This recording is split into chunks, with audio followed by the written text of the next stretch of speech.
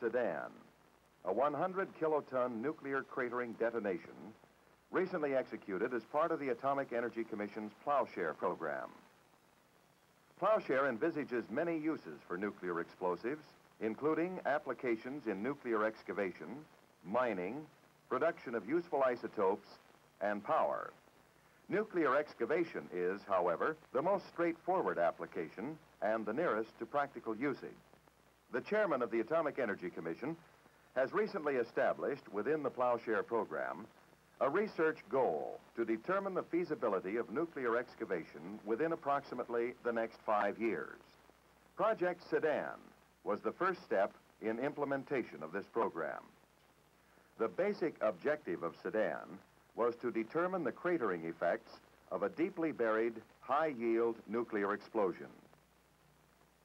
Previous experience with 1 kiloton and smaller explosives has shown that as a nuclear explosion is buried deeper and deeper, crater size steadily increases until a depth of burst is reached, for which crater dimensions are maximum.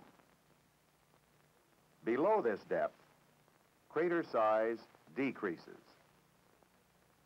Also, as the explosion is buried deeper and deeper, the fraction of the radioactivity released to the atmosphere becomes less and less. Thus, it is possible to choose a depth of burst that will give almost maximum crater size with the release of only a few percent of the radioactivity. Using these concepts, the depth of burst chosen for Sedan was 635 feet. The predicted crater diameter ranged from 1,200 to 1,500 feet, and the depth from 180 to 315 feet. The release of radioactivity was expected to be less than 4%.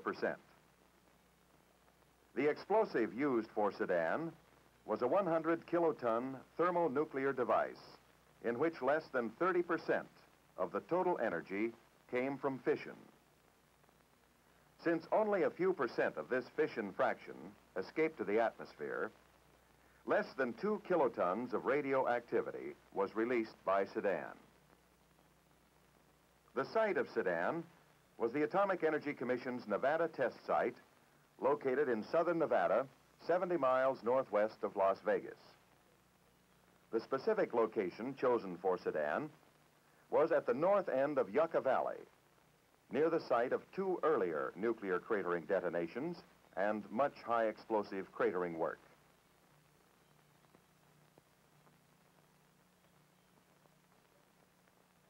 Sedan was detonated at 10 a.m., July 6, 1962. This is a view taken from the top of a 1,500-foot tower located 6 miles from ground zero. These sequences are being shown at about 1/3 normal speed.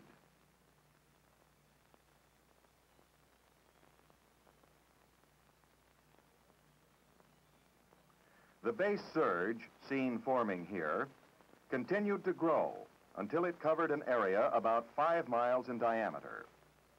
The main cloud rose to a height of 12,000 feet above the desert floor.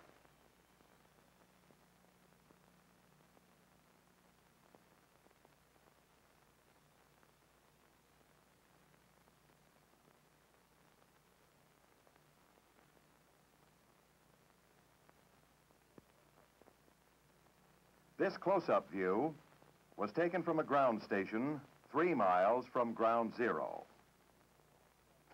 The dome rose to a height of 290 feet before it vented at 3 seconds.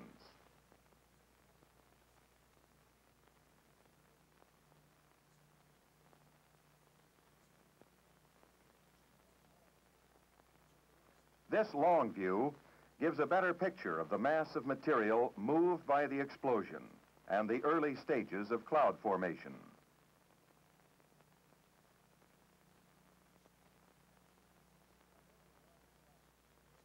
A very large fraction of the radioactivity that escaped from Sedan was mixed with the fallback in the crater area. Thus, the cloud carried only a small fraction of the radioactivity. The area covered by the base surge is clearly discernible in this aerial view by the pattern of light-colored dust. The crater is about 1,200 feet in diameter and 320 feet deep. The lip ranges in height from 20 to 100 feet. The predictions and the results compare favorably. The fallout pattern from Sedan extended almost due north from the crater area. Shown here are the 5/10 Renchten and 3.9 Renchten isodose lines. These correspond to the total dose a person would receive assuming continuous residence. The highest dose received by any off-site resident was 2/10 Renchten. These isodose lines represent the dose one would receive assuming entry into the area 1 week after the shot and continuous residence thereafter. Research is being done on nuclear explosives with so little radioactivity that excavation projects will be possible with no off-site radiation problem. Large-scale excavation projects, such as harbors and canals, require the use of explosives in the range from 100 kiloton to over a megaton. Sedan has been a major step forward in the nuclear excavation program by extending our cratering experience into this high-yield range.